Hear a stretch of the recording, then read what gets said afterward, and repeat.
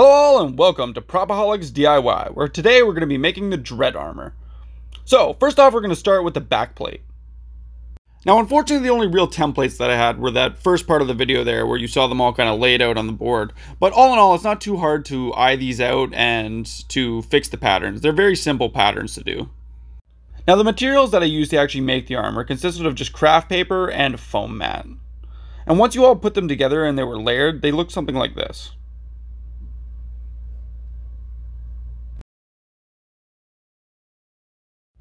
After that, I measured out a nice piece of foam that all the pieces could fit into. This will act as the big base holder for the whole back support.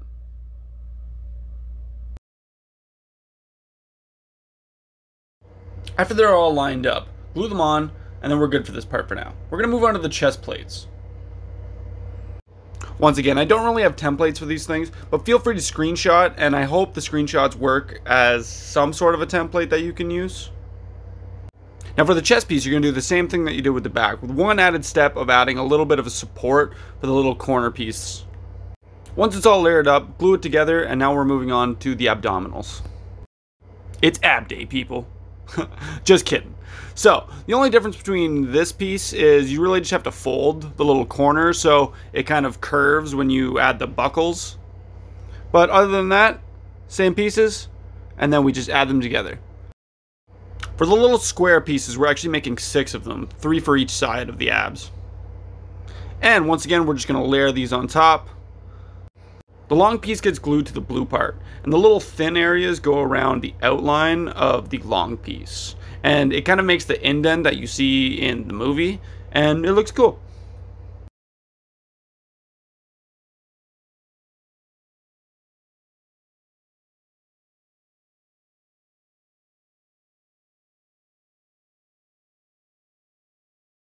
Okay, now we're going to take the little 6 square pieces that we cut out and attach them to the ab plate. Once you glue them on, the ab plate should look like this. And then altogether, the chest and the ab plate should both look like this.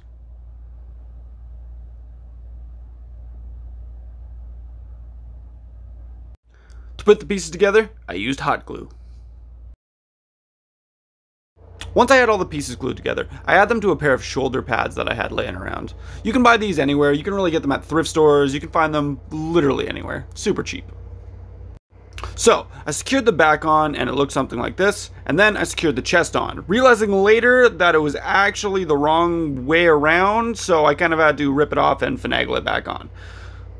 I attached the ab pieces together with these little straps, and then I attached the ab piece and the chest piece together with the same straps.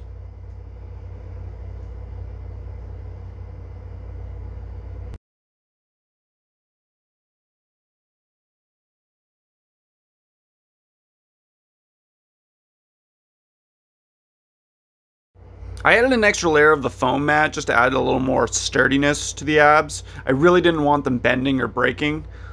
I then used black metallic puff paint around the entirety of the whole thing. I really like this stuff and I had an abundance of it, so it worked well.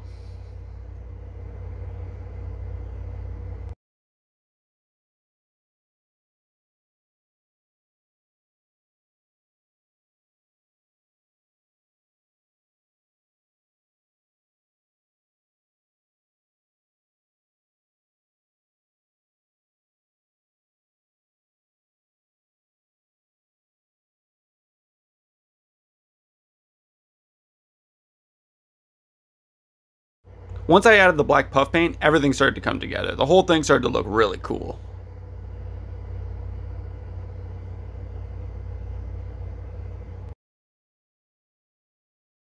I then added the buckles, attaching the back to the abdominal pieces.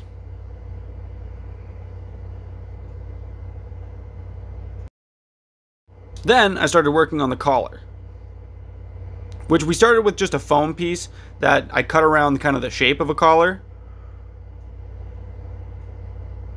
I then glued leather around it and just kind of started sticking cotton balls into it until it was sturdy enough. And lo and behold, it kind of worked. Now I didn't actually attach this piece to my costume, but I added to the costume whenever I put it on. It's kind of one of those things that you can just add. Now for the eagle on the arm, I just puff painted this. I literally just looked at designs that I saw online and just literally tried to eye it out, and I think at the end of the day it looked really good. Same thing with the other arm. I just eyed it out and kind of did the same thing, and then on the insides of them I just painted them with more gold puff paint. For the badge, you're going to make 3 layers of the foam piece, followed by 1 really hard kind of cardstock at the bottom of it all. On the top piece, you're going to draw the design of what everything's going to kind of end up looking like. And this is going to help you make your cuts and incisions where you need to. On another piece, you're going to glue the cardstock to the bottom. That's going to be your hard, like solid base piece. I kind of modeled this whole thing after the prop one that you can buy online, but it ended up being way smaller than I initially thought. Once it's all together, your 3 layers should kind of look like this. Your top layer is going to be all your big accent pieces, and then the bottom layers are going to be kind of where you cut your little ridges, and you're going to, have to morph it in a way.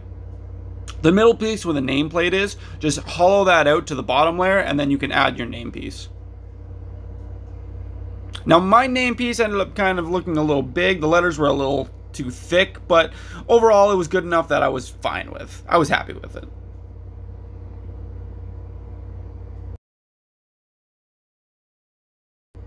And once you added the chest piece, it looked something like this. I think it turned out really well, especially when it was painted gold. It really added that extra oomph to it.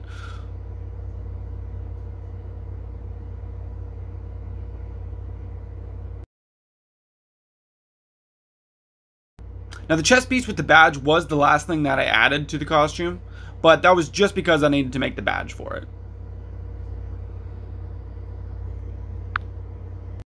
And after the badge was added, my armor was complete. Hold up, man, hold up, my bad. I swear.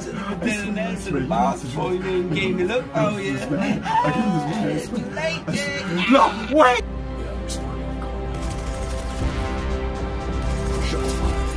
Will you be needing assistance?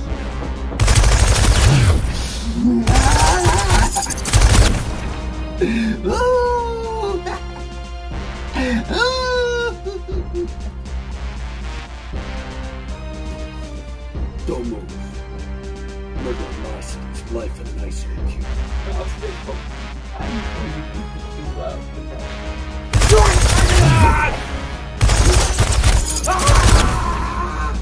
You hear me, Copper? You ain't taking me alive. I heard you. Ricochet.